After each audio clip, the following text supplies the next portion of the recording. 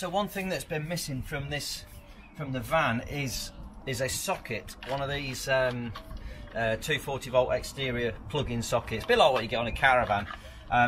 So it's mains or a generator, easy just to plug straight in. So we need that to go on the side of the van. Picked a spot here, just underneath, tucked away. Let's get some holes and get it on the side. We'll pop some pilot holes first for the. We've got 4 mounting screws and a hole in the back for the big wire. So let's get these little holes for the self-tapper first. Always have a quick look on the other side of the panel where you're drilling, just to make sure there's no wires or pipes or, well, anything there. Door panels, you don't want to go straight through your nice panel on the other side.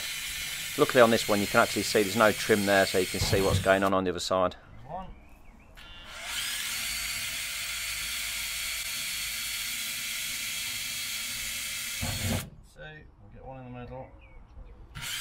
I'm just using a 1/8 drill bit here just to pop these holes through, just the right size for a self-tapper. Get through nice and easy.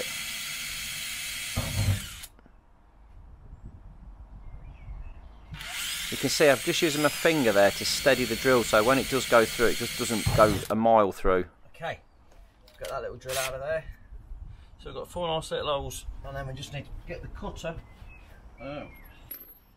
So all I've got is a little cone cutter. These are brilliant for trying to make, making a bigger hole.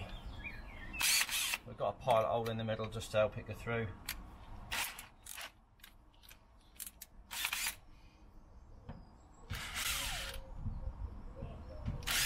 I'll pop a link in the description for the cone cutter, the 240 volt socket, and anything else I use. I'll put all those links into the Amazon shop. And every step you go through to make it a little bit bigger. Absolutely chomps its way through there. Look at that. I don't think we need to go too much bigger than that. Maybe one more.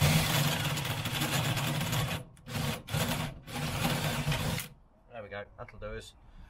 Right, so we can get that on there now. Ready to put the wire through.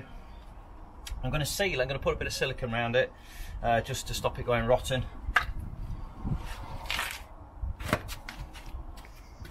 Here we go, nice bit of silicone there. And what we can do with that, we need a bit over each hole. Get it through.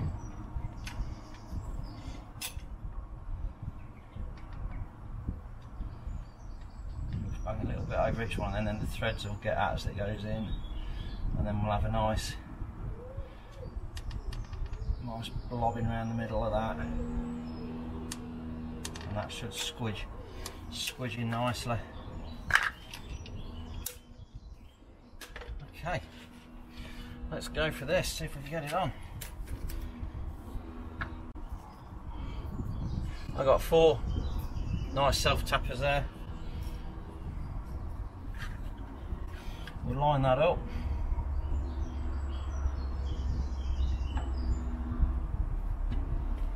Something like that. And bang these in.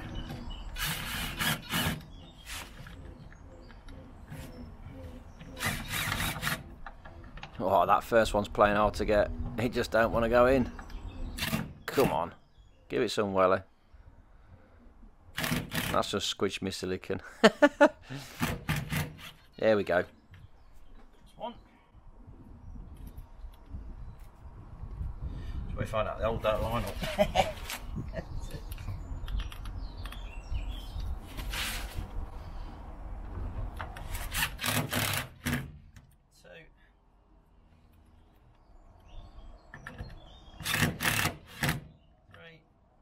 Last one I can see, this one's just slightly off.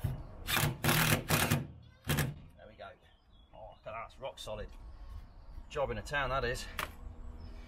And then the socket then will just go into the bottom there, wire coming out, and we'll feed the wire through to the inside. So we've got the wire through, just pushed it through from the inside there, and then we can wire it up into this socket.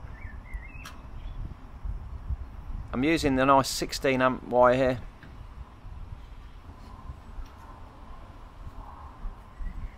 Just cut back and twist it up nicely. A little bit fiddly to get it in this socket. Try and get all the strands in. This is a high powered circuit, this one, so we'll do that one first. Get neutral down in there.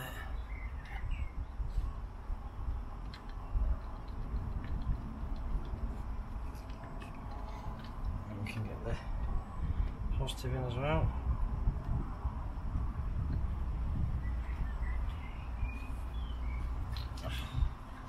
Struggling to get them in the hole.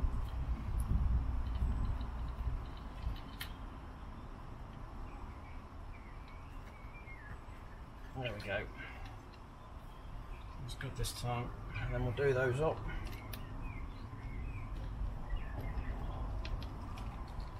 So what we've used here is the big, nice, thick 16 amp cable. Live, neutral, earth onto the trailer socket, and then we'll screw that back up into there.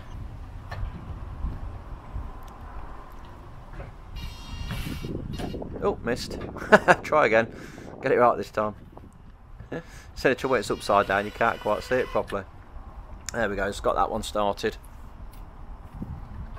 Just put them in gently to start with, and then I'll wang them up a bit tighter. Again, it's only into plastic, so you haven't got to go mad.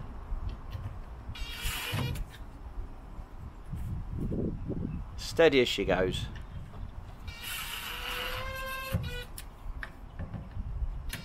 Just nip them up.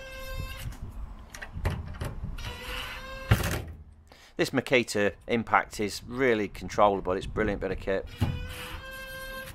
That's it. I've just got to cap the top off on the end there, stop the water getting in.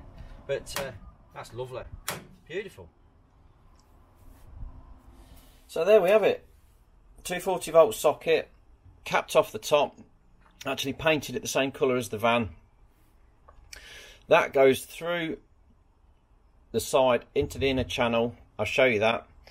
And then it comes up, and we're bringing it back through here to power up that socket there. There's one this side and there's one the other side of the van.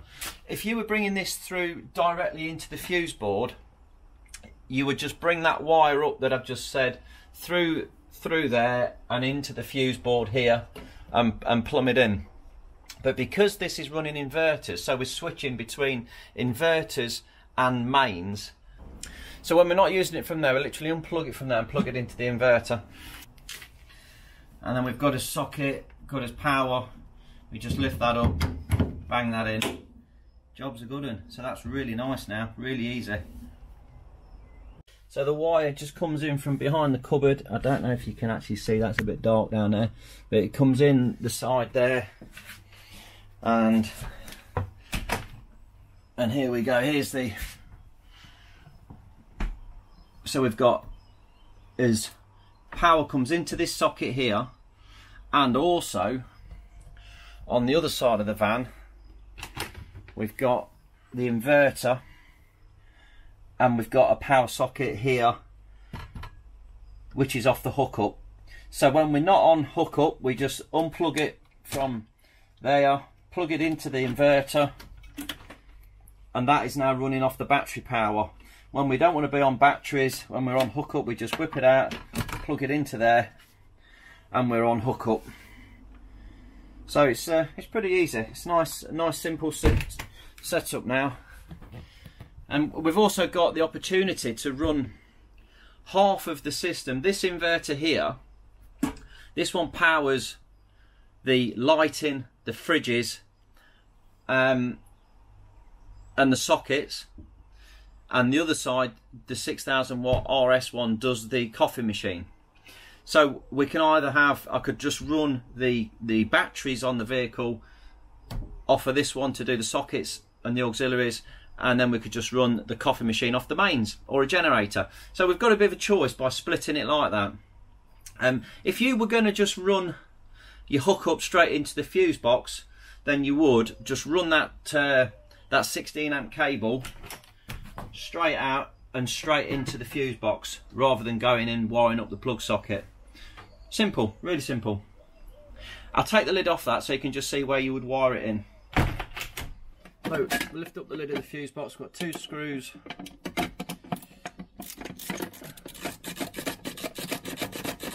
on that side, on that side. Front comes off the fuse board. Now we're obviously disconnected from the mains at this point. We don't want to give ourselves a shock. So the main feed wire coming in is the one at the side here, which then comes up this 3rd socket here. And if you can see how we've wired that in, we've got this 63 RCD trip here. So if there's any earth leakage, if there's any problems anywhere, this will just bang out. It's really really good safety feature. And all we're doing is wiring in there. Neutral goes into that one, positive goes into that one, and the earth goes to the earth bar at the top.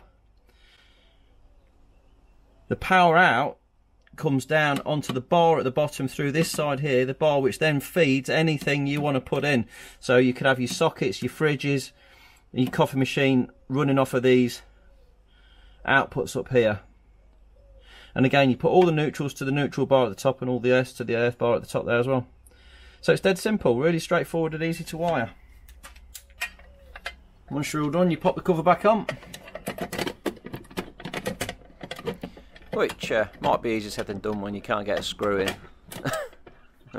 I can need some practice screwing screws in, because I can't seem to find the hole. Put a bit of air around it, will be alright. Come on, get it in there. There we go. Nice little fuse boxes these. Again, I'll find these and put some links in the description if you want something. If I can't find the exact ones, I'll put something really similar. And there you go. So there we have it.